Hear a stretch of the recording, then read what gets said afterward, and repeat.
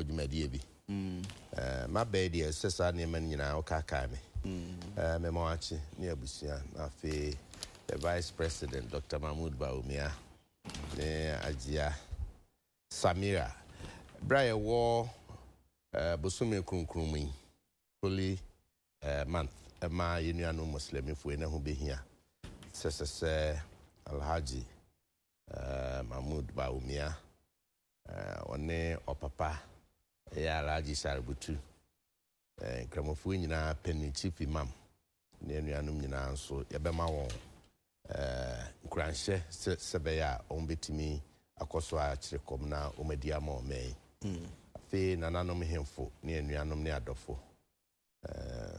bantama ne masante mem sedana na igusu edeme ho na no ekusie ofa lawyer penny na na pia minka na hu ho no otukwan na me hwechire ze nyina yesore kosa okay ebe ha krono bebo na me hu former president Kokofu ache ho me ko hu na kra otidwam chief of staff ne abemu penifu nyinara minister of national security Dr. Kandapanu nyinara bia me hu na che bia me ko hu na da no BC de nyamiase Ebenezer de odi abeduru ni eye annual ritual eye ade afibia esi ana ya esi afidie enura nesi na ensi de bia se nura June 4th mejiri so beka ho asem mo ba edie beka ho asem na yemu kompon hwe kakra kwasi ada na June 3rd na mani twa dwumadie bia na ne enuanum bi ediso enura no kama koma nura kopim se fie mi ensamuni 2015 at Renchem to o menye na enuanum bebre hwe wo kra ne won kwa na dodo na anso adidem eprepra mema onyina akose bisisa abre bam da ho bisa me ho se as oman ya ye bibi ana eguso ye bibi ade ebo asa enuanum nyanka eka chire misianum ne ekunafo ye bibi de boa won adidem sen no asetena mutie na yensoso yati o man mu yenyanyansasua bi se ne dabi bio se bibesi bie wana yana muntuo adwen sachra afi yenso yedi o man so mekasa meka yene a yewo mia yede yetuatua ne anwuma oman anwuma no titru AMA other district municipal assembly agencies ne ade yedi dwuma se de sefata bibisa nsi bie wana nti nura ne mani age se adwuma na odi ye no ho nyame nhyira se enuanu nyina nso yekoso kai ompai bom nyame dum ye na dum ye kakra ye twe ni abehwe won bi na ofra na de hyase na me de particularly me wo nkwada ne mienu a ye kyero me de wom 2 I see nti e mahia sem papa Henry Ose Kokofu na Linda Ajewa Kokofu onyina e kyero so hwe ni bi nra mo frɛ me daddy yeguso ye Almost a queer dear. Yeah, almost a queer pa, banana, kase yenguso. But there's one significant thing about sir. So her brainy, the dear Nimuni a chebe. A bin mark say a brand of bohon, a tata soto. Quala nora sem some tro cratani, no tromino. A number tromino, some betromino, yawa don't betromino. A fiada number trobaco. But Nipeni biacase a tata soto. Quala Jina Breno about 15-14 years for now, you're subject to Mutu, sir, Regos, and Tikebeya company for Yamba Beam, said they are now secondary for the no. Sani Binumaka. Binum such as say, Copim said, this is the time. A sham of Ranoma won't do on Hosso. Emma won't me to 2 on near me. And the money man and Kodano to be brave, no one didn't come here, my one said, baby and tem. Now, Matito Matadi, sir, move tem no, my Naja, it's a graduation bill, says, said, you my but in your mono, a homboa, your boy, but Ramene Magnus Tekujo Kasai, and I may be sad on a view about sa proposal, say, young treat this no. Or say, Nientia, almost a month for Yabian say. Nkwara no bi wo ho a omu fi baabi no maba omu center In this case, I 2 weeks a more cost and inconvenience. Yes. And into until say be a bit me any reason for be a sombro near horse say so dear. Person be say because the baby na sentence wo. Nti akwara na obe free akoto yemfa say na watch no be na so nkudi na watch me enu a. Kwan na be feed no. Ebi sukura mpo na the parent no enni saa ahode no betimi dey feed no. The inconvenience in terms of maybe accommodation there the to feel say 1 week na dey nkabeboa. Nti ono no so na dey ochire mu no. Well said the TBA nyansesa na dey no ne ete ho. Yes sir. Yeah. Na yenti ase say mofra won kan kodachi mu we ye do so control BC so na a major step as a abofra no obekọ nanim e wo homasuam ana onko a fa kese na agina saabre so na enunti awofo ye wo twaka kese wom enye teacherfo onko na enya enne ne bra ye womi ye besre ko huru nkukuom na ko sensuo bra na ko yesa mom ye fam free mofra na kakra Momo exams no won tro so hwe no me fa fam on kakra na ye ma won bre a won betimi di adapi ada senia esefata na ye ma won aduane a ese na beboa won eni na won ho hin ha won no hwe won ho manum enko tro so hwe no won remain focused mentally and psychologically afi mamomia ye ntwe ye ho mfiri onyame ho ye ma onyame asem me won na enhye won kran na enhye won den okay teacher for no so behia ye mpaebo ene ye support sebe ya nyuma pa o ma ya kodui ho beba mfaso pa na titiri o wo ni se afi de bi kakra menti se makwa probo mu sentrofo ni ade menti se mate se binom maya ni binyensen awo anyinsen yesa no de afibie wo ho na afibia nso betie so suku we nkwala na ntimi anchoro nkwala ni bi ya mo ma anchoro efise wo mo de ka wo ma ntua registration fee ene ade afidie na entesa de enti entesa ne se president Nana Adoda Kokofu one nabai eye nhihye de to ho se yentua bofra bia sikama no o ma ne fanya na neka nti nkwala about 509,000 plus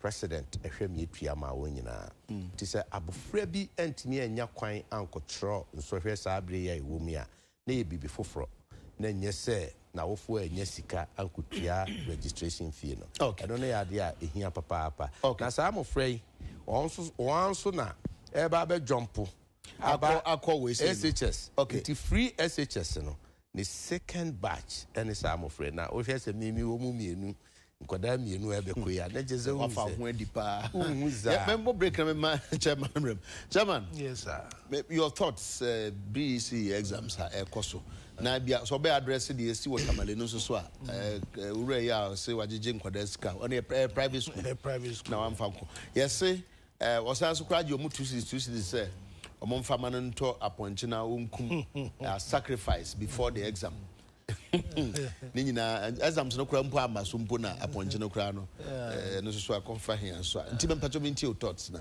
michia wona wo hwe ane pay na awo na munu ya doctor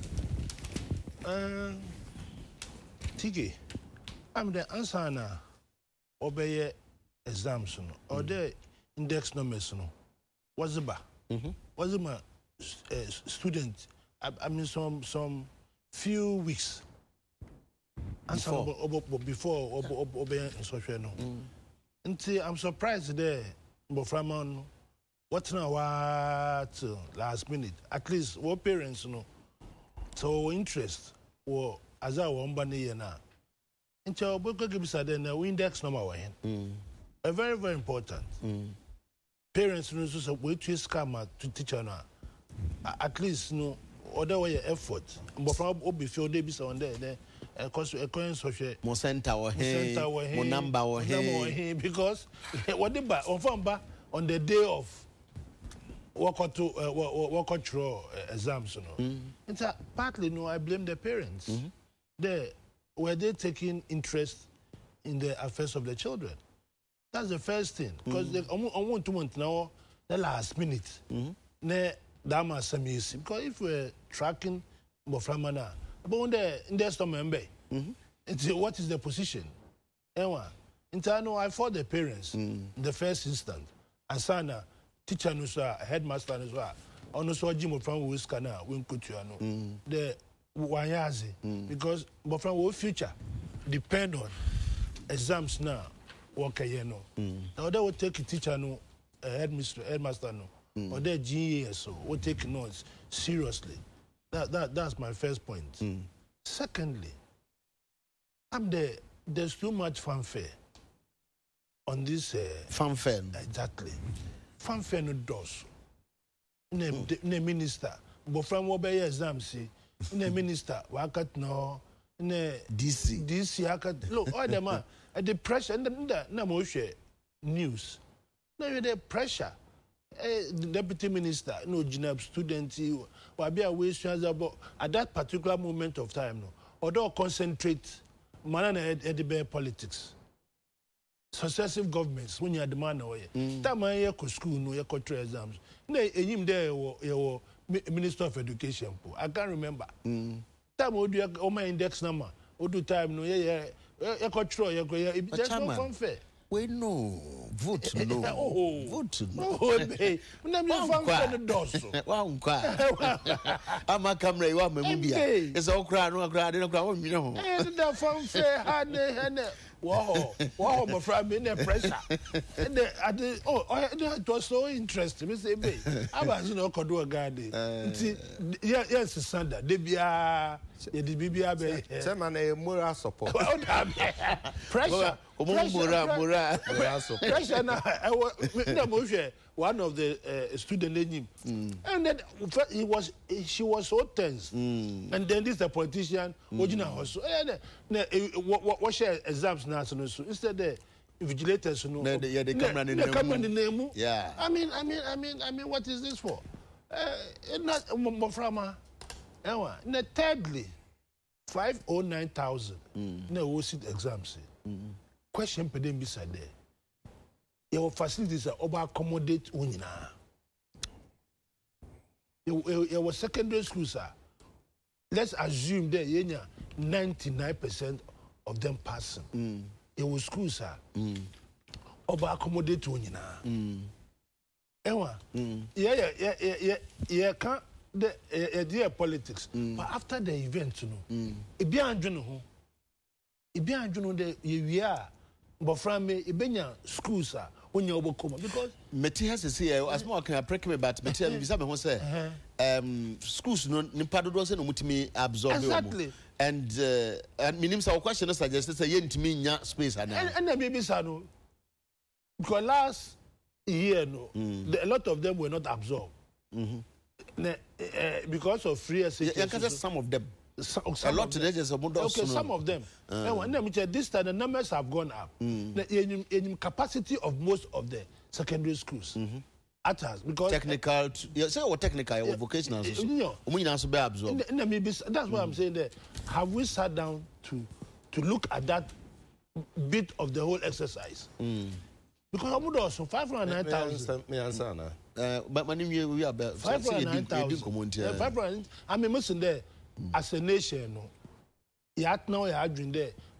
You will facilitate or absorb all the 509,000 students in case when you know or pass.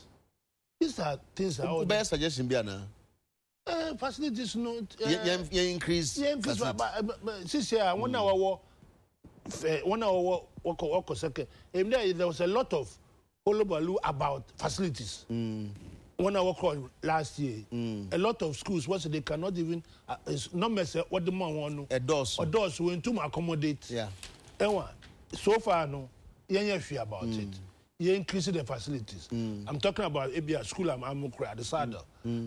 More facilities are on the same facilities, and you cannot take more than the facilities. Every year, no, there's an increment in the number of students who sit exams, no. But are we taking the relevant steps to ensure the facilities now they expand or because population or increase every year? Another 509,000 are coming on board. Wesley girls have they increased their facilities able to more accommodate? If last year they took 100, this year can they take 300? Say yes, Adiana, between now and the time I'm going to because we bet me Ayana. And you know, of Yaban, and no priority, what the government intends to do. But in Yama over there, is no common, or there be some questions. The facilities now, is it adequate enough to accommodate? Because last year, 509,000 in KC2. This year, 509,000. These are the questions, sir. It's a leap. Or they be, sir. Okay, now I don't know wait me a yano. Now, so by attempt and I'll be yano. Okay, before then, no Matilda, Nana Kokofu, a honorable Kokofu, ne ba, and then a birthday. So, Papa, also my happy birthday, or new Nianum, Mame. Mianum, my name, I'm so mamma. Chama de Coca so no happy birthday. And I tell you, Minumi, man, happy birthday. If you're koto, upcoming breakfast on that. Yeah, yeah, because in your time on Copa, that's right. Breakfast. How? Sound. Yes, because you may know. Now, when I say party, you are party knew what they are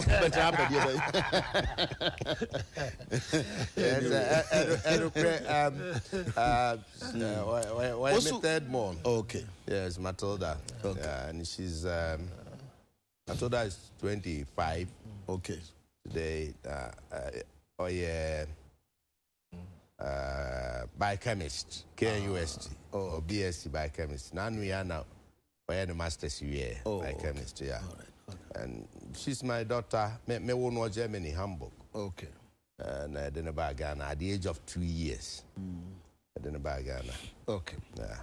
I don't know the Dr. Nancy of Kokofu. As my petty, that's a one kind until watch the moon of baby dinner. The other thing, and said, dear, now what can't change ordinary quay. And no, person can. So one count there. Yeah, say, Chamadiko, oh, yeah, Juma. Now, yeah, Juma outside Kumasi or Puano, Cocobot. Now, Nunti and Nano Yintini. Enkasu enye adwuma no na ti kwasia da ebe na mbaye ya me adoma abusia nyina bisia ne na didi o ma me Jane my wife wa yen hihye se abusia nyina ne bisia Sunday na ya tunse didi enu an na mpesi me peti nya me insha be ya hwe hu se Sunday de be ba so a asa ma so I know the brebi German kuka yeah Jane will be happy to serve you. That's right. Arokufu or say 500 something thousand. Yeah. Space no way. Aban ya ho keka bi ne yeni mana because he say you June, July, August, September na ye be school ano no. Ebe na sa de see last ne yenkonya because obeka ya last time de ko ba ya ne South Africa de nkwa no bi wa je so mo ankasa kopo mo dan. Ne nyina ye kan ho asema be sister brenti. Now so be ya no ya no minti. Me sorry sir me ya no na not the right way. That is a Mekabi. If you say actually, and yeah, assembly suffer for be legitimate, legit. The idea of the data, a free in a pencil in a and ye Timmy pass common entrance, Abren, and ye Yakwan school. And ye mammy, a suku a war pay your choice to start with. So, when you will be not any 50 or pass when you aggregate 10. Just a quaint be as a so cool school, see me near school call, then you whom free. A beer no far, Achimota. And now another school beer, agree woman cut off for no, and a woman space, and that's how they a chum. Because when you're a while, yet me do come before. It you know, Obi or have baby for than a corner, or cement pet. Nyahonam fire, a quan of what. So, I don't know, and a genuinely so obi o ha baby obenya bia open nanso space eni ho so and no nti yenhwe ni mienu and yeah entirely true say facility or Achimota na one passing nyina you qualified to go to Achimota o anya kwan e betimi abasa the Achimota capacity here 100 ne bia nkoda pass a omu ye eligible so nyina betimi akwa Achimota 200 yeah. It is a one year selection we na 100 na catch no system no how to place them our baby the choices with them. Sometimes they say mempe second one actually motana na me de chinchina mepe. Nti me nya dia na chese me nya school anko. Nti second tier se be adwuma na parents be share won ho so na one nkwada di nkuta na se we nya first choice na ne a ebe wana bibia available opportunity no be nya dia anka sa o how na me nya school no but no kranso wo me say ye twem mutan a your facilities no cannot contain dodo na ba ye ehwehwe no any universities nyina na obawu say eno na informal friend say private universities titru sorry ahodo say onye bi emfan complement near aban traditional universities na won enti sa traditional university entrance na nanka nipa ne bebre ewo kwan so mbekọ university a omutimi nya kwan kọ no so te kakra na ebo no nti mpo so private universities no board ne papa em sorry dey no board bebrebe so private private na sorry so dey nke nyina collection ne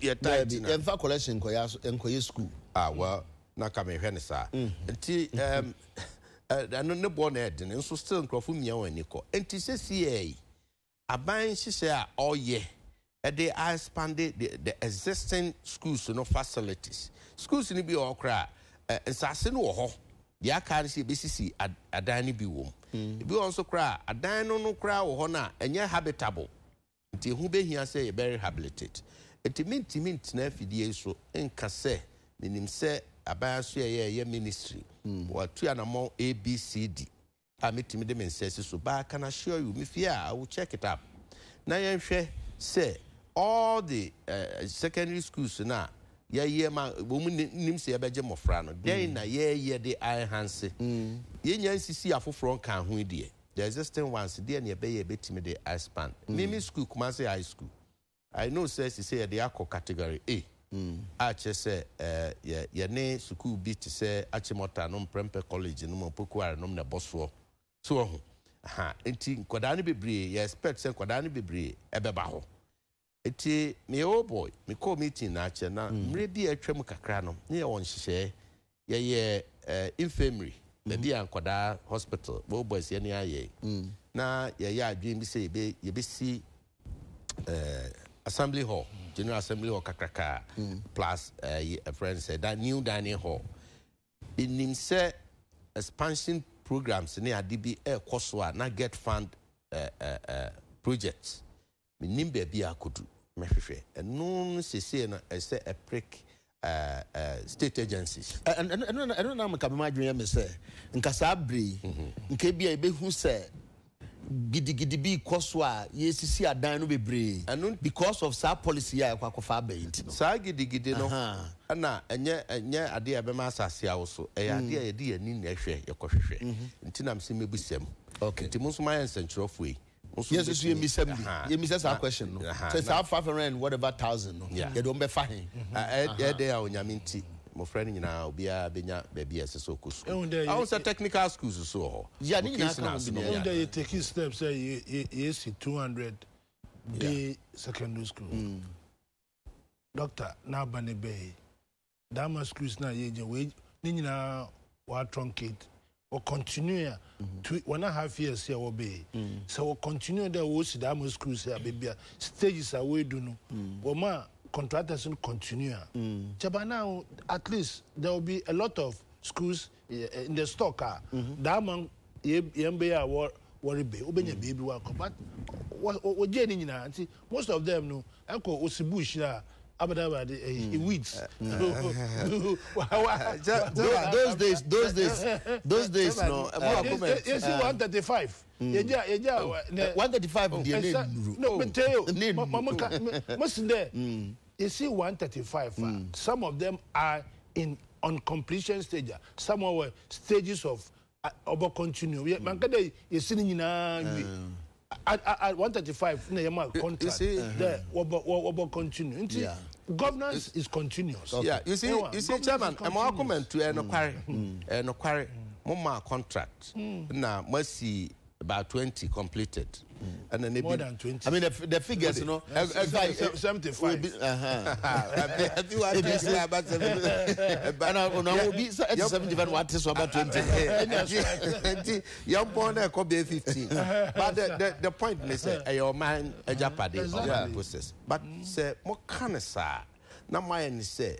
Yeah, mo de ma contract nyina mo de hu sika ma na sika wo ho na no never governance is continuing never metiase unkada what the sky metiase man first case that is a good thing to admit enti sika nka ho ana aka se me bae no ma betwam ne bia sika no me de akoya de foforo what you say now ana mo anso mo gitum mo fi abem mo kan say na President Kokofu the free SHS ni adi kra o first sika he wey if you say sika ni ho so you admit say mo fi abem there was no money ana mo yi o ma no say ana yi wa no say sika wo ho ana yi wa no say sika wo ho mayim nanso ni de wo de ye ene ni awde ye priority enti sika na wo ho wo mayim no mo priorities no were something else because you decided say mo betua why you minimum sika judgment debt no me adijida enti Kokofu enti mo amomo priority no say obi abeko school then na mo so mo buy ya mo so mo aye enti nkasa schools na wo ho because at a point me tell say mo say obi wo ho ba bi esi no ehia boarding I'm expecting say nka by this time anka ya dey aka ho anya sa na tie sa pepepe na so nya sa na akoye sese da bi enye sese ya America because na a priority asma making national health insurance na kada ho a ekum nipa yewu enti abane se kakra ho no mamfa nkɔhwɛ ho no nchɔko ho na afi nursing teacher training allowances no mofra ni ewu omusinkom enti ye nchɔko ho kakra na free SHS eye sika wo yemfa nye nti ya wie sa steps yi nyina wie then we move to a second level enti sa level yi yansa ne nti nya bota by the time and then date ya 5th June Mr. 5th June 2019 ye nyame dum ye ne atiase mama ne me chairman yem na enu ho no ne ye hwɛ ya ya complete ne ne ya de bia mo so meti 375 nti no problem nti afisa be ya metna ha but the kura wo mu ne ya lika wo mu ne se say ye nyina ni beko mofra adesua so after that education is the key Chama de kuka yes sir and I 5th June yen can 4th June yeah yen can be 4th June ja pa ho be say enra no e pa ho na na be duru ne e na wa ba be yen ni nkonko because ba hu say onua pese odi sa nkobo no na be say wudi kan ai problem be ani ho amam for say na say ndisi fu ekrai you for celebration mom because as a class bi na kodi ye omo maka no mu but so na okoya na na okoya na me ho live on pay that mahama koya na da be oni Ghana okay but okoya bibi wo appointment that or outside the country and you mo former president say more abandon of course as we work can more abandon more probity more accountability and matter say you say Bwachija say no probity and accountability na ene dia na so that feel that say o dia entiminum or thoughts or reflections on the day tell you musidi ne nse me pie ho ebi ho na for comic relief of course and there you say be person can otherwise make us best prepare no but enra dey see eche bibia na ebi nim sa nipa na e baaye no ase omunkrofo bi a mo aye mo adwen so mbe hijack mo party na ekohia ho na omo pese omo beje omo san beje omo party no I don't think so but me mintie o NDC no or your Congress or attracting people from various walks of life in the day be amkade or to the train as the train moves Odu station be we see be afo. See that is what the NDC is today. Naturally our some beliefs and tenets be or the social democracy and the belief of the founders probity, accountability, transparency ni tenants of the NDC But because of our Congress, you are other chance there. A lot of people come on board with different ideas and different conceptions. Anyway, that is why neither fund on there on your faction. So nobody should say that because of your Rawlings faction too, or support Rawlings faction, also support the tenants of the NDC, which is made up of a Congress, the people of different view. And to me, there's nothing wrong there. The founder will hold a certain view. I believe that other people too are holding a different view. Convergence points, at the end of the day, what are we all looking at? Today, if you're in Kumasi, you can use the Cape Coast Road to go to Kumasi. You can use this Achimota Road to go to Kumasi. At the end of the day, you work in Kumasi. And then what you want to do, you all do it together. What we need to do now is to be tolerant. Oh, Michena,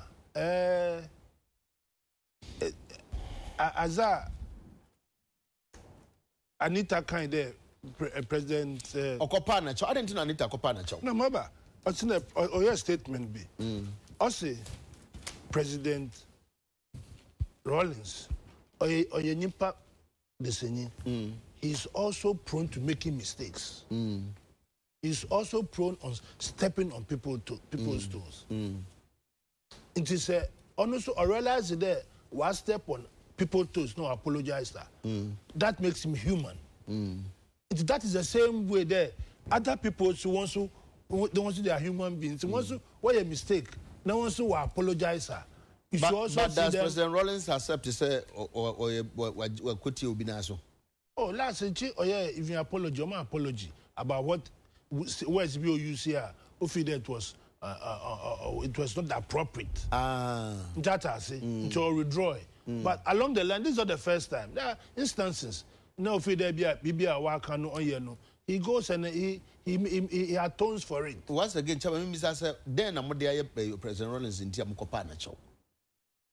Anita Kopana Chow. Well, what complaints will be in the BBI? But yesterday he complained that people with sharp teeth. Yeah. Wash an aroba, wash an aroba, wash an sometimes can't say I said there, you better share the import of the issue. Some young people go on a certain tangent. President Mahama, on many occasions, admonished Boframan there, and that is one of the bane of our NDC. The certain young generation at Warabano, as I would they don't look at the substance of issues. I don't know. And that is what the party hierarchy should guard against. The Aruba share and what Penyifuna Aruba. And which is very bad because Penyifunu will take a certain leap. And some now want to wabo because most of them were not even privileged to 17. Most of them were 90 simu. All of a sudden they become political connoisseurs. In Aruba, social media, Aruba. And that is what President Rawlings was talking about. That so far he had developed a certain culture of young people with sharp teeth. Instead of about the relevance of the or go and find out what is behind what is being said or being done 1 year, and straight away they go to social media and insult as if there's no tomorrow. And their teeth is very sharp. Very sharp. They are fangs on your teeth or your fangs. Fangs. Yes, venomous. Yeah, venomous. I know fangs. Venomous. And that is what the party. Can tear. Yeah, exactly. That is what the party hierarchy should look at. And I ask this our young people because they are the future leaders of this country. And if you've got that culture of insults, if internal competition, and the funks are just venomous, venomous. That is what if we have offended President Rawlings, it's absolutely right, because the only thing you do to him is to offend him is this kind of insult. Won't it have been better, Senka, a Berry has Sadi we say privately with him? And because you see a lot of social now, yes. No, I don't think he was listening. Okay, you may picture. No, he was listening. I don't think. Listening, but picture in here. And you know what I'm talking about. I agree with you. You see, the man is agitated. Yes. Ewa, he's feel offended. That is why, and it's emotional. Ewa, I feel that. At that, any human being will react the same way. Recently, my say somebody see Kenya. Otie or more, Uhuru and Ninuano. They had met privately. Exactly. Akasa Momato. Then they come into the public to demonstrate, sir. Yes, she idea. Now, it seems to me, sir, as a so he takes his mind. I can say it for a fact that a lot of overtures have been made to President Rawlings. That is why the Council of Elders, they've met him several times. They've met him severally. I think this gesture was a public gesture for everybody to know that at least various efforts have been made to assuage his hurt feelings. He's a human being. He's bound to have hurt feelings. But I'm saying that I don't see anything wrong with it. So my no. Nana. Exactly. Matinamidu. Exactly. And Mankasa Mitne. Mankasa so you've had your fair I've had my fair share. I've had my fair share. Which sometimes, if you are not resolute, it dampens your spirit. And it shouldn't come from the youth of the party.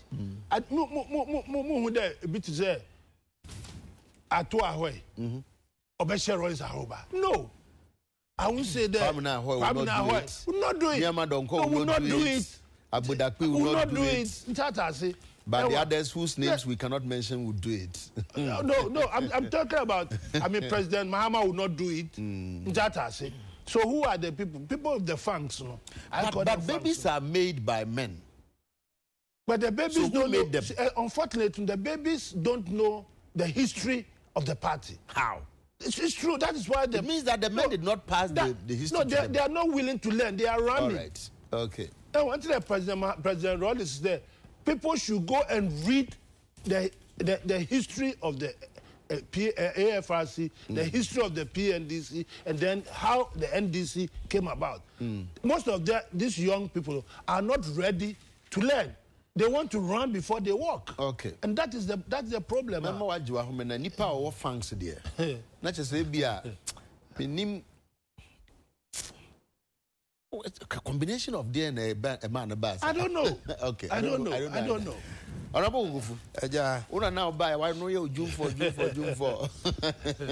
After some one talk. As some man who can grab the one we won't can be. Oh, me date na me dena. Na me kai. Cancel with it on Mr. Brennan Kakakrebia. Page 12, I be or me kakakra. Okay, about the environment. All right, and then world you didn't you a baby and a baby in what had chairman or pay? Sir, because my one opportunity, I'm not church in some opportunity to compare.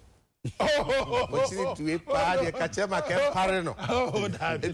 If you say, no cranny party, ya Casa Kama, Kokofu maintenance, we'll move from sharp teeth to fangs. And then one can be. What can I come as well say? Say, insults will follow dear. Oh, no, I'm not quite no account, doctor. You see, I sympathize with chairman. If you saw awesome penny for no, but or your penny pa. Oh yeah, Kimpin what NDC. Tis a penny be can be ye name of Frabetia, may sure say. Nkawaka, I'm afraid. There will no year reno. Sir, only pebby out to an amona nim baby a feeber. bedding say with me a determined baby our sometimes a binoma can say forward march and no nine here your name can con the actual mukodi any day but another school of thought said no, the past must guide us to the future. The past must guide us, but be a guidance. Etiya GDF any Christian Muslim, we shall be principles be yadi eti we are sene yadi assume yenyameno a near from the past what really happened, and they are manifesting today and no projecting into the future. Now, NDC as a political party, a direct beneficiary of AFRC PNDC legacy. That is a bare fact, and it's true. Ethiopia wunyin tum na wonti asese me wo NDC party mu na menyina so ne de enti amabedu de madu wo NDC mu me kasa ni patie me ye party ni me madi tumi wo NDC mu no ni mfiti ase ne ma hyase ye AFRC. So when you you are totally wrong, and that is and no na founder JJ Rollins or can want so much. So when you so what I say AFRC the be any you say you when this munkwan wa be the president, what free mo be the president, what free mo be the vice president, what free mo be the minister, deputy minister, DC, what be party chairman, whatever. So why you to say AFRC principles any so whether good or bad and until now then Rollins will continue to have problem with you. And that is true because when NDC about a political party NDC papa ne di ni moja ne sign mo constitution mujitum papa ni din wo constitution num say only founder of the party. Now our constitution num say party ni nyina so nyina ye probity and accountability are the tenets and the principles of the revolution. And yeah ano keke but by deeds and by action. Ni nyina wo. Ana mini anso beji me adwen. So Obibia under NDC 1992, 1996, 2000. It got diluted from 2000 coming. 1992, 1996, Titru, Obibia would do to me. Your man position war under Rollins regime beyond what go through certain process. I just saw your ADR, my friend said. CDR or zonal coordinator or whatever or WDR. Just a what was our ideological institutionalized system you're banning all political party activities in Ghana. Sometimes it's difficult so between June 4th no December 31st. If you say December 31st, yes, that was the foundation and the process. And to ban all political activities, there were political activism going on down there, pulling unit committee, and then your friend polling station executives, your friend unit committees are constitutionally recognized with local government system. Now it was being practiced under a different guide. It is half we answer your regional minister. This is our zonal or regional coordinator of one high pay. Two frases they built it. Only that one people, the late Papa Dasson nominee idea, who were the political thinkers for the revolution. They knew what they wanted. Until they built it up. Until a sort of ideological school and tuition. From 2001 coming, and the dilution began. In fact, Papa JJ Rollins now crack and a disconnect in the by the Suede Road Declaration. People have thought, say, and Canebra Sona or Kono, and Ka Obejai party na through their system, the Nakoma Peke successor. But he single-handedly picked Professor Mills. No, and the vice president. Yeah. So Omedi party name. But so Omushe. No mujani ade omu se dabi nya ne ne sha se onti ne ma bia se ba bibia ye fi ba be du ne or a beneficiary of what we have established. But was he a total stranger now? That is what they said. A total stranger. That is what they were thinking. And to Swedro declaration. Now when he said 2000 election or most of them blame it on Swedro declaration. Who from within their camp. Partly. Well, partly. Not totally. Not totally. So point I may and say dilution no started from there. Until Latter-day Saints that came on board. Because if you take somebody like Professor Kwabena, go through the process and see the longest serving finance minister or first secretary, finance secretary, through the process now he has seen it all. He has just the woman near the end. Abra ye chankrofo ma ye buru binum osofo asare ayikum Kumasi. She no openly. They've seen all. They've seen also the good of it. Say a many pioneer ban hoso.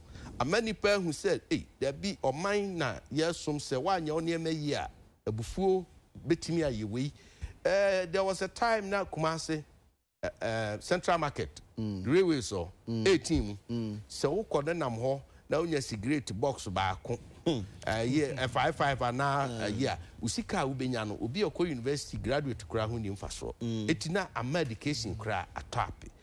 All these things restored most of the things. I'm not here to judge June 4 for not. The positive and negatives. Ghana food in how a kum, in Kwaya President J. Kokofu and the MPP Faso for the reconciliation. Near Osun Yaman Kwamaninsu, near Wasam Kayaman Kwamaninka. You were you see, young fight your home check. But within the NDC itself, the hypocrisy, and ye party, ya can't hold boom, Kufuadu in Timin Camp PP, mum, better than what me your mass, and Nuna Ekofa Wenum Yanaba. Anita de Sosu, near and Rano. Now, question is, oh, yeah, on her own volition, and answer NDC as a party, Ekotna them, who can say, Anita, you as a spokesperson, leaders, you could do what? Kubunko to Jena Kopa, Papa J. Chawana. That is where the problem is. And Tina Papa in the near attention. Individually, they will be at the Canasem Chilendi. Ye names for me, sir. But the use of the pronoun we no and say or customer partner or vice chair. Or can say we. So say one can say or no I or say we are sorry. The chairman with me boy. So we try them no more. Say Father, I know as your children we have erred, and I also know you as a human being. You have also done something which maybe it's not right. I will take this opportunity on behalf of the party to kneel down before my father. Please forgive us. Let's come together to build this country. And no nasama okanye no. The former President Rawlings adwene that time se me de mani me hwemfo ni na me de ma adwene toto ho a no say urabe yo ka we na oka no obi amandate na na now no anu susu say na esi ka enu ti na no ayi na ni ato nchen oh yes na yin de oyi to nchen oyi to nchen as of just obi you are obi can say bine with that. Sometimes you don't want to show immediate. You don't want to show the immediate acceptance. When I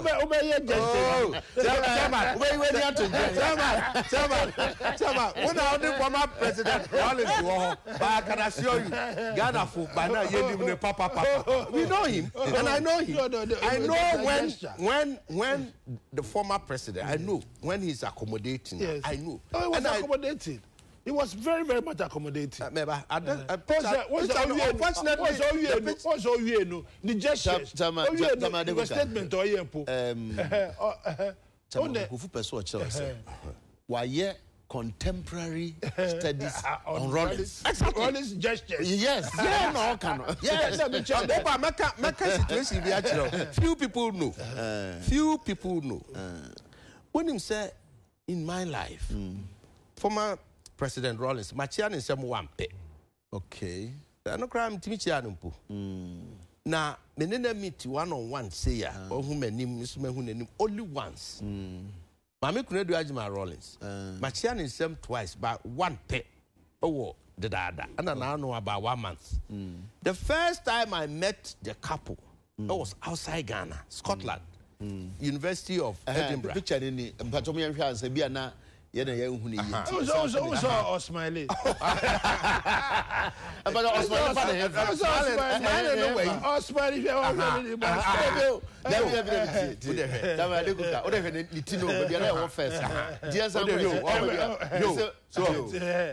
you know, so I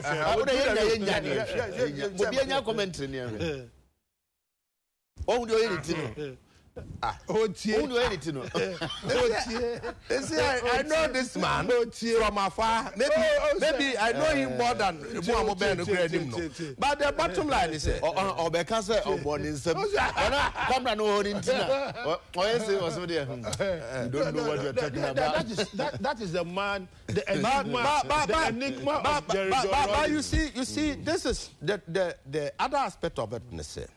Chairman Rawlings, President Rawlings is telling Ghanaians, say, this is my own political party, my own people. May catch there or my money in us say, Sankrofi actually who are near a Senate Fata Bebua Ghana. And not until say you go back, you sit back, maybe in opposition for be a best 15, 20 years. Now, Monsieur Magiatum, I know Magiatum say, Ombesa, saying. The honorable person, the person say, it is even not time to consider this secret about them. Does it lie in his mouth because soon himself, Abani Yakoto? Yes. And the Otsana Jane, no opinion, Afa. Oh, now they say they give us direction. Whether internal election, whether internal election or external, whether internal election or external, and our general. Penny for men, they almost know I mean, don't forget, NDC, our process of co-elections. Yeah, I do not know whether chairman be at this time round or back national or whatever. But no clear woman say a crucial moment, Mao. We flag bearer.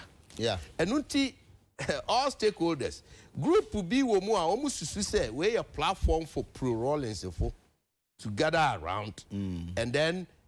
I've been probably say Rawlings person join a party back. This is a platform for them, an agenda. Into ye be no, and say you're trying to free home. We are not there. What you say?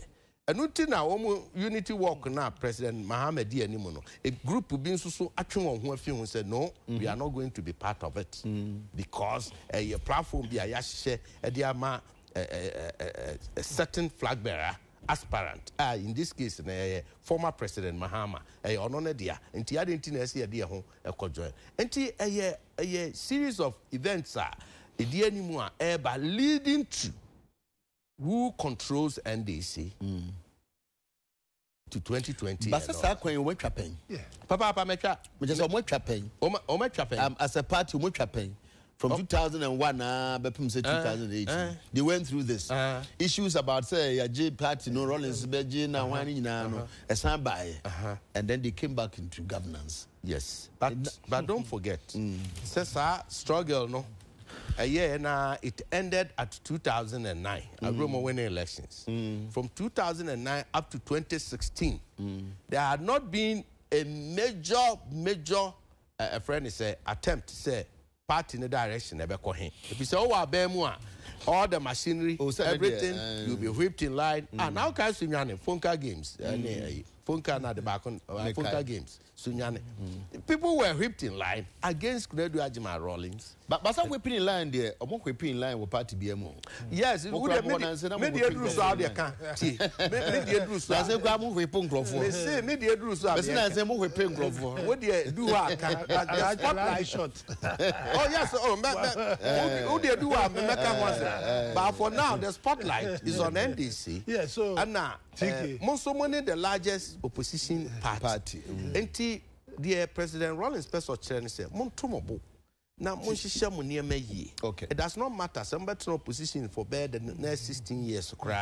Now, the principles of probity and accountability now, now produce over the years, system now produce the babies with funks. Well, the chairman now you go back to a days now you bunny a dibu money pa.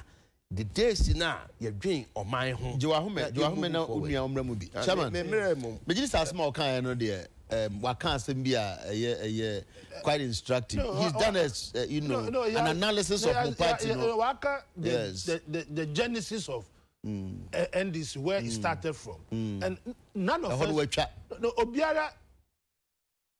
None of us is run away from that. No, that's how I can. Also, no. Was it they want to run where they have not walked? That's what I'm saying. That is why, yes, and there, Moframo, there was JHS for natural BC. No woman, no, but some Rollins describe them as babies. And to all babies are sincere. We are barefoot. They are within now. They are not coming. That is why I, for instance, I believe that it is about time instead of rushing, because what has happened there, I agree with you to a certain extent. It didn't feel there. The more you insult, you get known, and then you are given a position. But I agree with you. That's a mistake now, where the people will come and sit on television and shout, and per that argument, I'm on position. That mistake was done, but it is now done on us there. That is even affecting our party. So I agree entirely with what Chairman Rollins is saying. But can I say, oh no. No,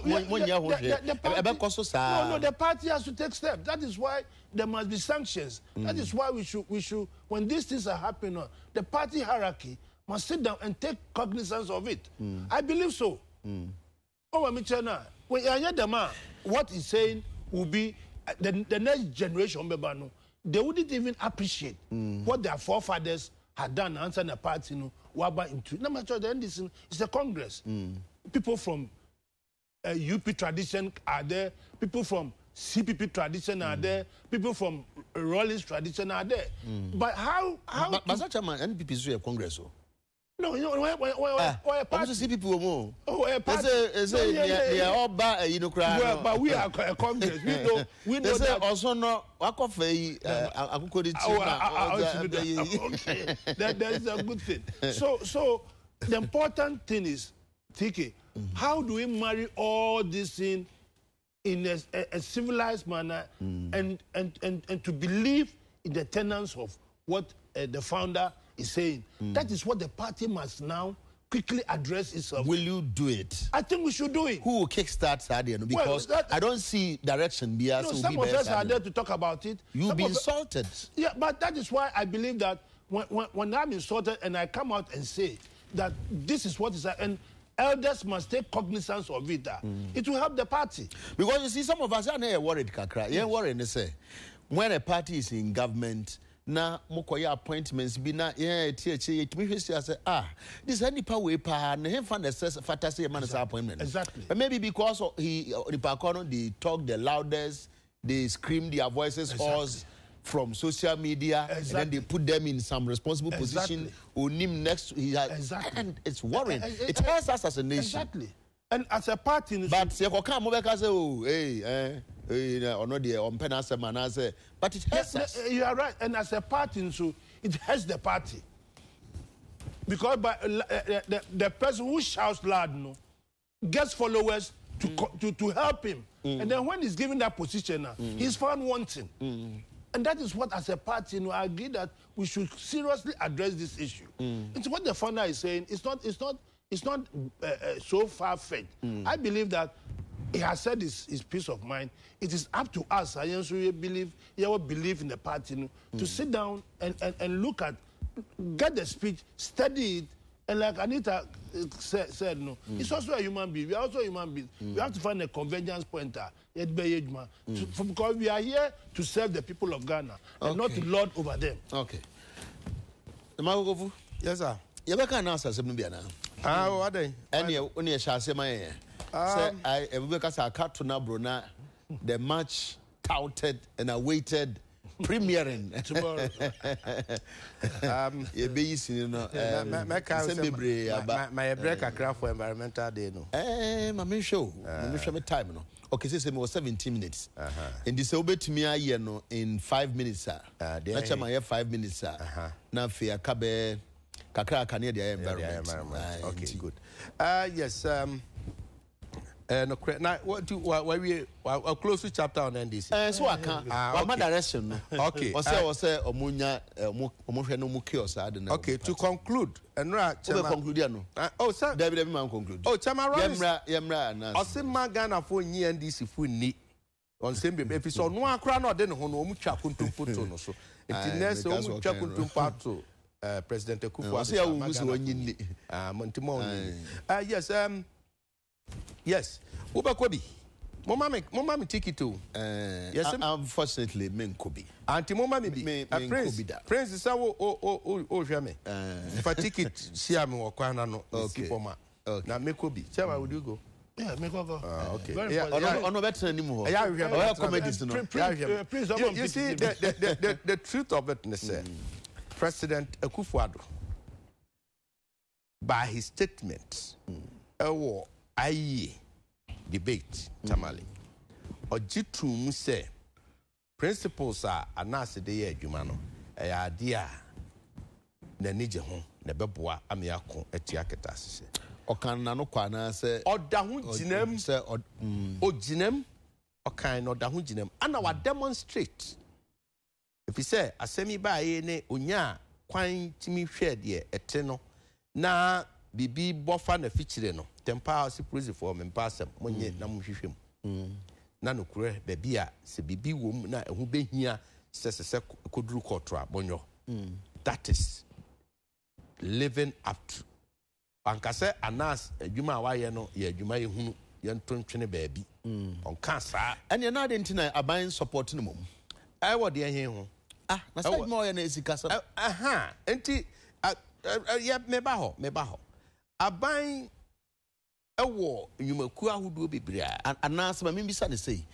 adenti na aban so de oye no on kasa ne yeso so ye replicate yokufu nye bi bia na nye bi bia nye bi me no ya adwen pa se ho ahia se esese state institutions ye strengthen on ye ma wan basam ye den wokọ baabi a saa adwuma sam tetefu dwuma atum pon te sa America one group is watching the other another is watching the other another na me wo New York na nsen ana no omu probe CIA director oba no anya see probe no ye vet no it was interesting edru baabi be no na ayayam hihie wanya ya approve so no aye deputy director a obi anim se edru no so ye ko fan sem bebre afa na wo hu se na obi nso so watch ono so but them na shell no say mama ya adwen ye se ebredi kan ni anasa ya adwuma bi a nipa bi a protest about the methodology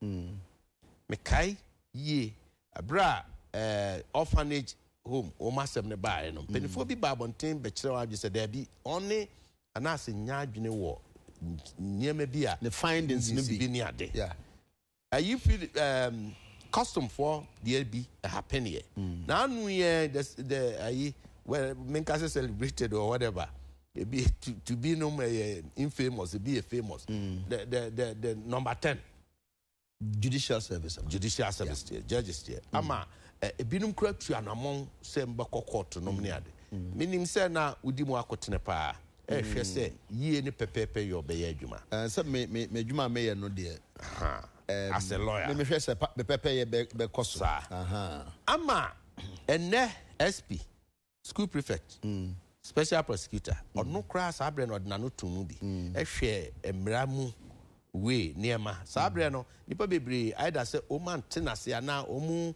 etwe na no kosi ba bi say na wo kra we ye crusader or fight tier corruption obi nso so ye almost the same thing other na o criticize na na bibi nti wani na bre na people said so but na owo legal ayibi a osusu se esese ye de kwa adwendwenim enti ene we aba protest no adu meji tum say adu high level adu high level threats na de kura bem enti eno no na inform ye nyina asoman say aso say ye be ye hu dede si ye be ye dey adenti na kwan ni da ho ye court na court make pronouncement on procedure na method announce ni na adwumakuo de ye adwuma o say bi ni mu aka and I'm just say near Ubi or affected. For example, Mr. Meteha, Nasa Matisse, Abomi Dean war, Bibi Musa. Now, I mean, who are the cry. Mentana, sir. Anna say, Anna say, more you wouldn't for Nibia, now or my baba, Usu say that Namontiono and Yadia, a bois or manning and a Nimra Quemwa. You go to court and ask the court to make a declaration on. Anna. This is the time to test the law or the legality of our method. Now, not one until say, as an individual. Not until say court of competent jurisdiction.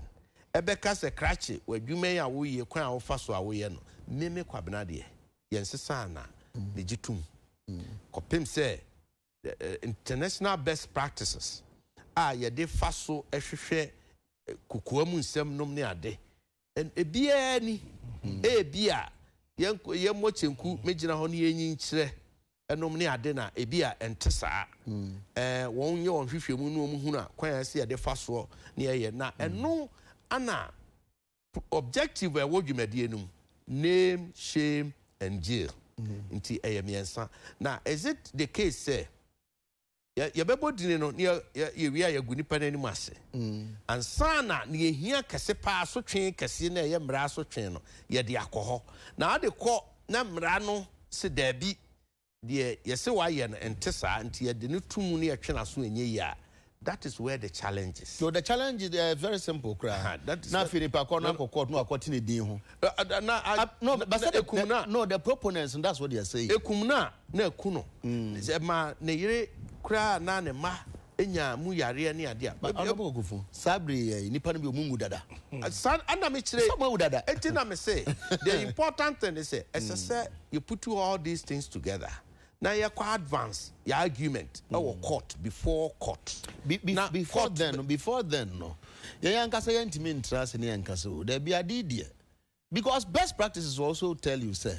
You yankasa your constitution your basis or say innocent until or yeah also be ya born or ye innocent. Yes. Until say you be proven guilty and now no one so that obia obeka no ho you are dealing with an innocent person. Yes. So the question is that is this how we deal with your innocent persons as per the constitution? Okay, mami you are no. So mami you are no. Yo. So now this question is before the court of public opinion. What you say? And I'm say me no for yen carry this to the court of Yanko Horocra. Yanko Hodia. Compromise. Basasani a panel. No, that's what we want as a nation. A brass asking we bar for me kaipa. Yes, so Manas video no Quasian techi say Nanando Eshe Butum. Until say Yenuya Kwesiba Kwekuba Kumbekan say. The beer white to say. Me one I can't ask them. This year can't go Nanado who fear. I can't go who fear. And people are talking about it also all over the place. Abrofo can say, oh, yes, Ghana cried a feature man, President Nation Kutukum. I'm telling you, sir, in 2020, election, in 2020 election, a baby issue, so Nanado should be bottom. Nano, wouldn't be better. I was say, well, Miasha.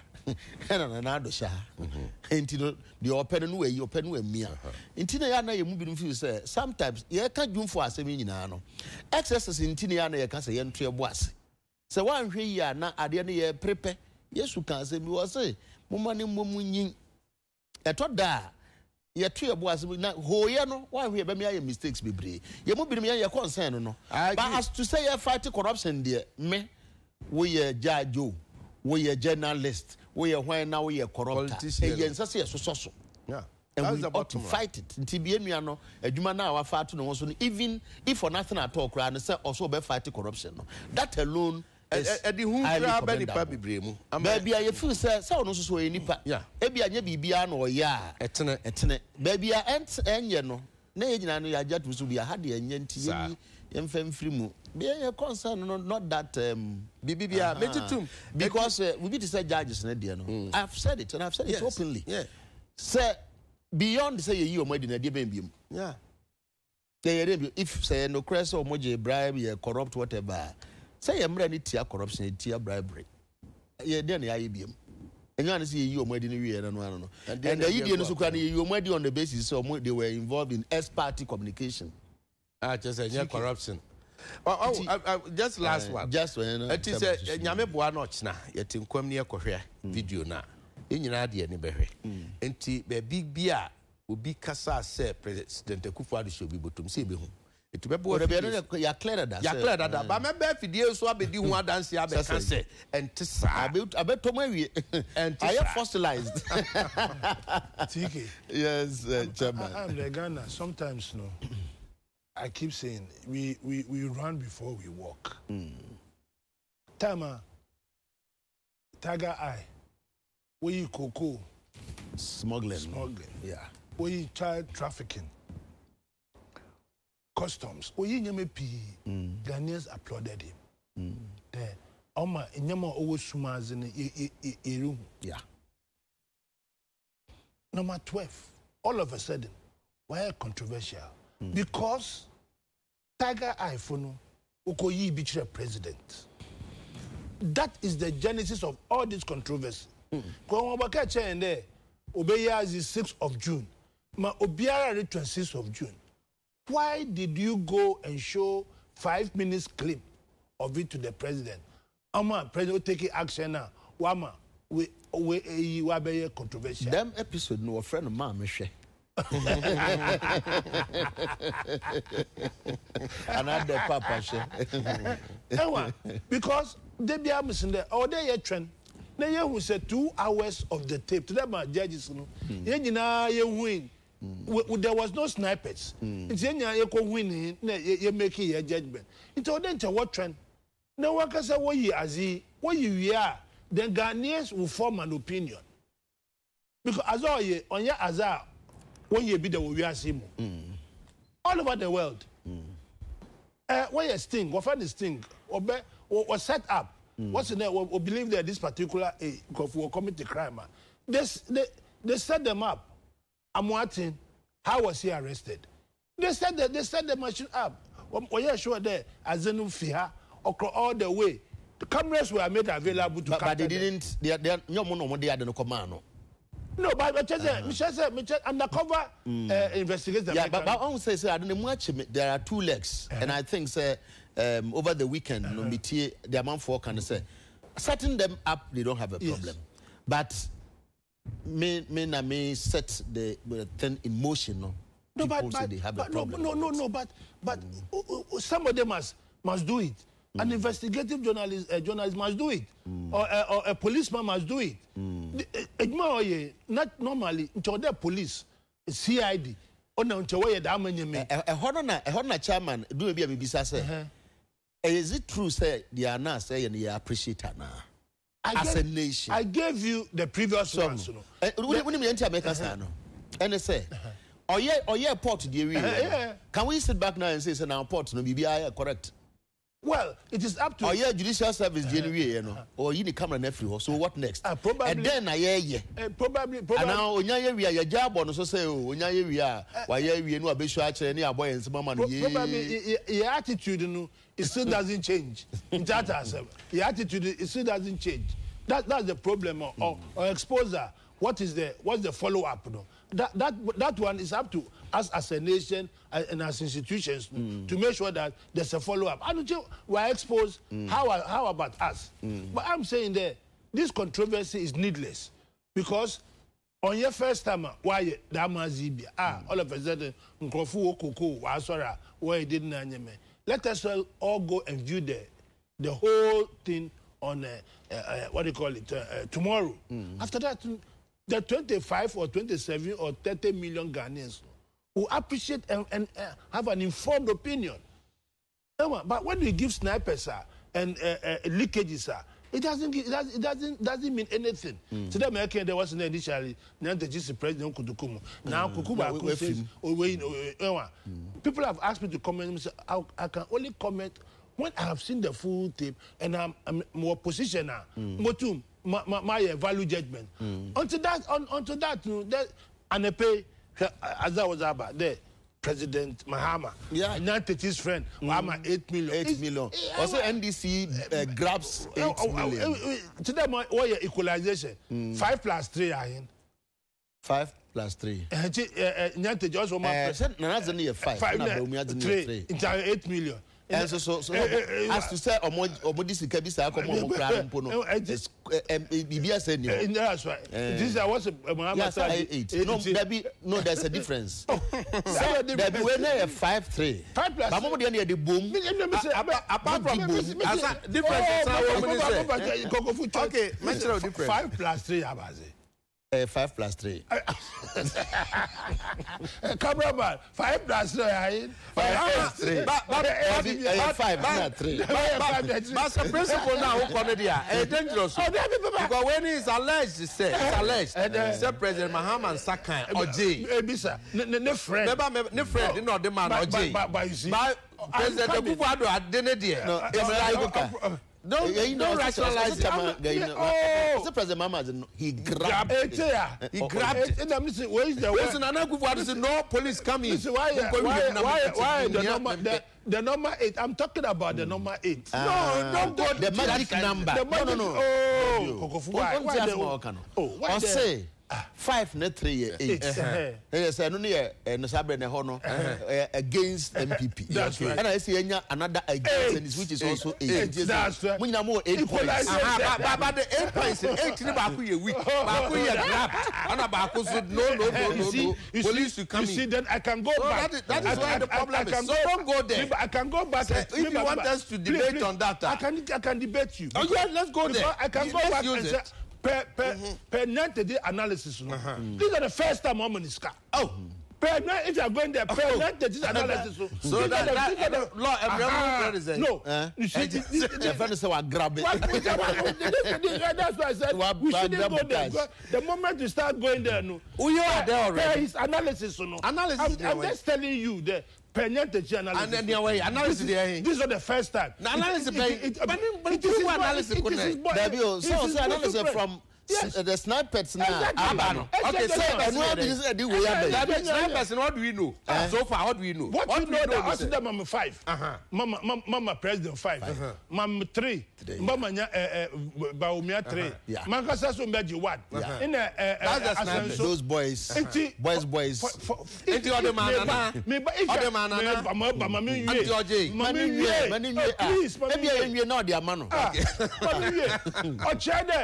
previously, no.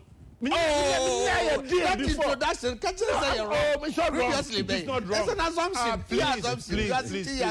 That is why I'm saying that all these things, you know, is leading us nowhere because we end up making spurious. So why did you introduce it in the first place? Why did you bring it in the first place? About equalization. We see about equalization. Number 8, all of a sudden, you know, you have got a telling guy saying that Mahama grab from Nyantechi's friend. I'm not kind of what kind of thing is that? Is your beef, but it is not the beef of Anas video. No, but they are saying this was part of Anas video. Oh, that's what they are saying. Oh, kind. Oh, no one can. Oh, me that's not the buy. Oh, what's Anas? Almost say. President Mahama so enya kwan ahwe bi. And need to know we were talking about the football. The amount of money that we spent. And because say no na se dey bia. And now you are criticizing. No. The certain president, you should have mentioned. No. You should have mentioned. He has brought it up. No, the report that came is that Shebi. Now he's made comments about viewers. How? Sir President Mahama. I said the whole thing is wrong. I've said whether you show it or singled not. it out. No, You single President Kokofu. He He has brought the thing on board, and I'm saying even that is even wrong. So President Mahama has opportunity. I said it is wrong. I said it is wrong. President Kokofu wrong. It is wrong. Whatever it is wrong by your perception and your opinion. But then the certain precedent. Yes, you remember. Obiya commentary.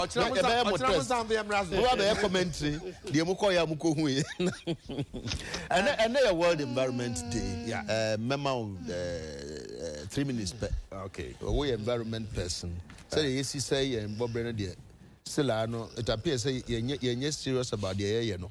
Yeah. Yeah, they are not kind of joy, no sa area. Now you can say environment day. Now we skip it. Yes. 3 minutes. Still plastics no gugu kwan mu ho. Yem fa ho. Ewura gu babonte yem fa ho. Yes, I know correct. Ade agu animas asoman. Na empire emmoaye bibibia mu yapom din mu ne ade. Na aya ade bia minim me other colleagues no whether NDC MPP CPP whatever anymore essential for the say you two kwan konkrofo amaso. Ne yakohwe se eho ete na aye clean na ye bafia den ya na ye feel me de ya na mani ewu.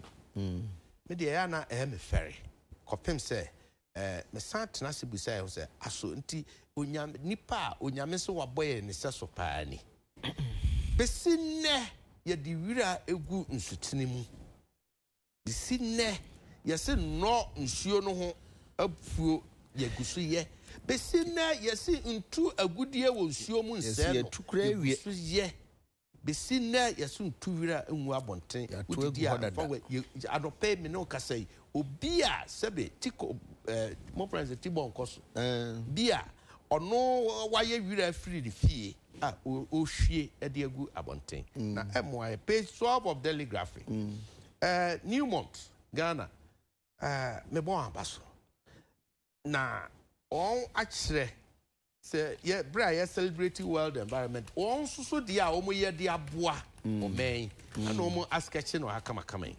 waste management proper waste management and ye waste management na oye wira ofie wi a no akoto agu baabi na ya besisa na ne ono besisa wira nso se he no nso kura akoto agu a you do not know na ye de kokra no na ekwan so and said you beto motorway na no me dampen yeah sa you ntu be abowo ya akwa na otimi hwe ase what kind of I didn't be pa ne kutai asnipa authorities say ye DNS form ye yama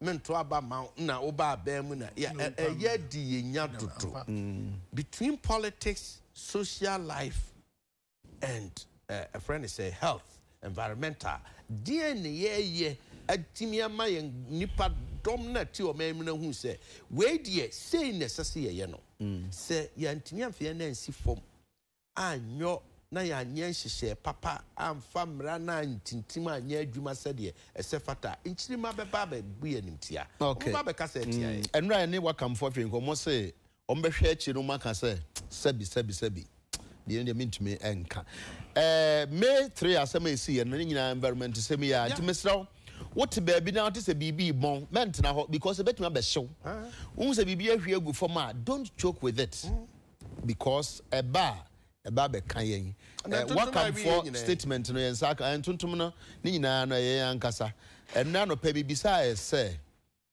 enti no den na wo Accra ho obi betumi akasa Accra de wo kwa we na efe wo ho ye obi sa wo ho na mo de mo tu kwan sa obetumi aka bibi ana te bibi wa ha je ma ha ye ni kapa apart from remaining me ya ko du fufu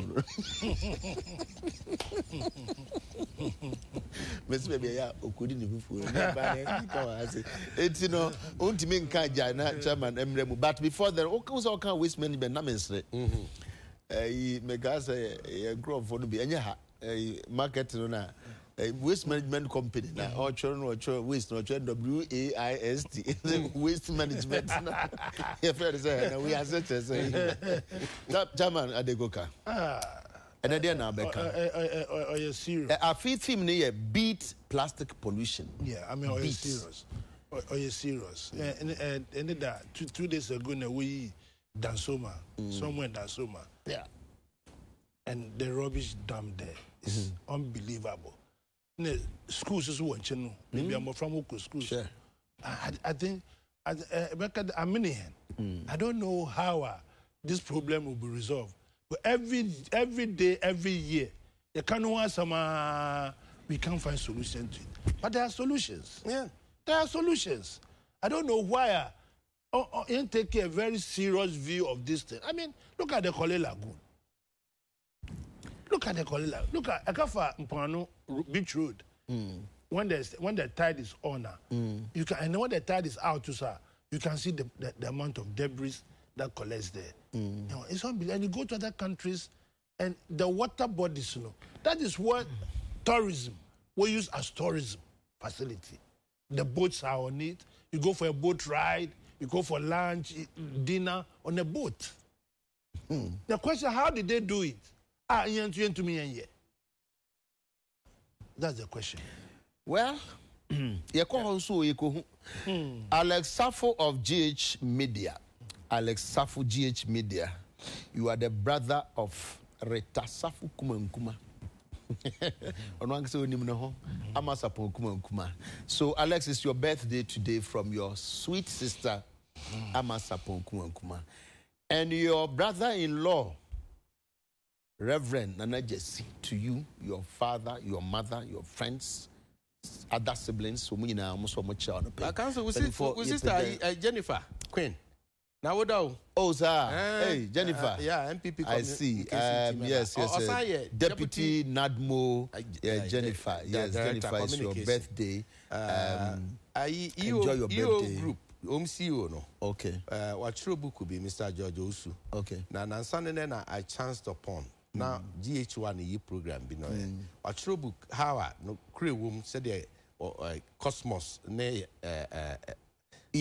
Cosmos group na Jubilee field no. When say oil and gas there so I was so interested. Now very, very interesting. Okay. Now me for video so na mama no trinkwa mabana bas papa. Okay. Sa na other individuals so adwuma de nti moma individuals ne organizations ye mo an ye hwe sa environmental management yasem ade a hu hia pa Professor Gordons Christopher Gordons Institute of Environment and Sanitation Studies KNUST we are so passionate about this. I don't know the obey well the environment one of these days I was say sorry then yes na chairman Adeko Kanzo so we no true book because in some we hunu ne what o memu doso teach about football yes also true very important me the mini nti dwumira me ba boa ne atro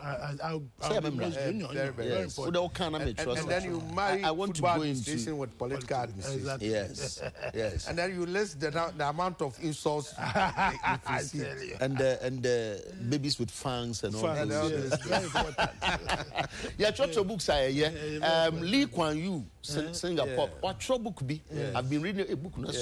I've been reading. Timo Makanyina's Mon Church will be. So they saying also from third world to first world. Yes. Fantastic book. And he did it. Mummy and church na ebeboye nyina. Penifo Medamase. Chairman. Yes, sir. Thank you. But before you pay your move, so your programs no. Yamanso ne. Yamanso. Actually, ni atwe. Nti me acquitted and discharged. And then you do ho chaw.